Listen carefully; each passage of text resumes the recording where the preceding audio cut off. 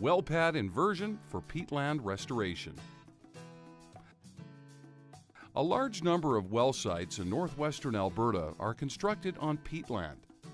To restore these sites to their pre-disturbance conditions, two key problems should be addressed. Restore surface hydrologic connectivity of the site with the surrounding peatland. Establish a plant community similar to the surrounding natural peatland.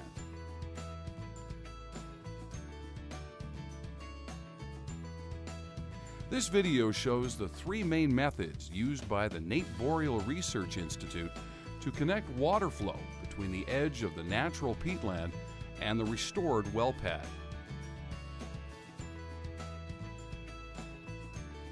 1. Complete pad removal and peat fluffing.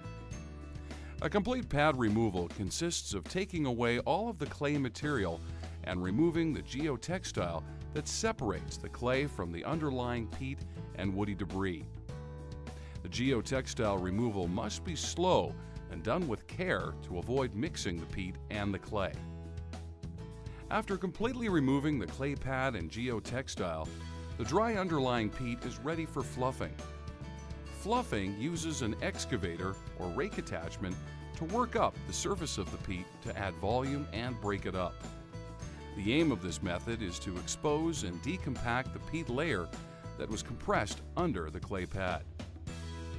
The depth of peat varies across the site, and fluffing helps to achieve the target elevation only where the compressed peat depth is greater than 60 centimeters. 2.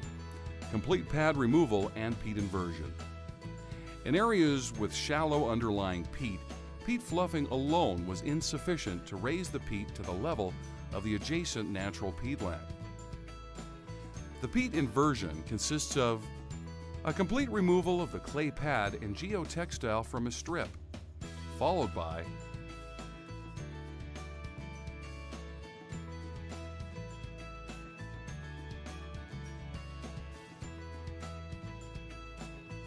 a removal of the peat from the same strip and pile all along the first strip.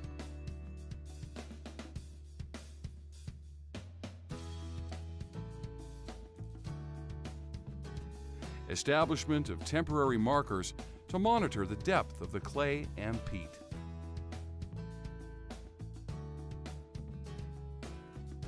Half-fill the empty strip with clay from the next strip or adjust the clay to required depth given the quantity of piled peat.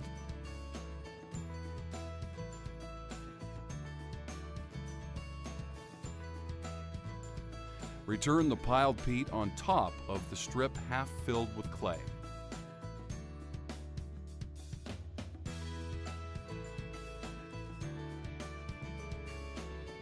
Lightly compress the peat surface and use the markers to monitor the elevation of the strip to complete the inversion.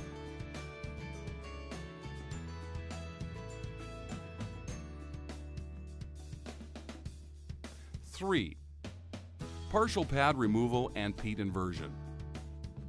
A partial removal of the clay pad means removing the top layer of the clay from the site and leaving the lower 20 to 30 centimeters and the geotextile on site. After partially removing the clay cap all along the strip, create a 5 meter by 5 meter opening on the first section of the strip by removing all of the remaining clay and peat. Remove the remaining clay and geotextile from the second section and fill the bottom of the first section. Remove the peat from the second section to cover the clay in the first section. This creates an opening on the second section that is filled by the clay and peat from the third section. Use reference markers established at the edge of the strip to assess the surface elevation. Repeat the process for subsequent sections of the strip.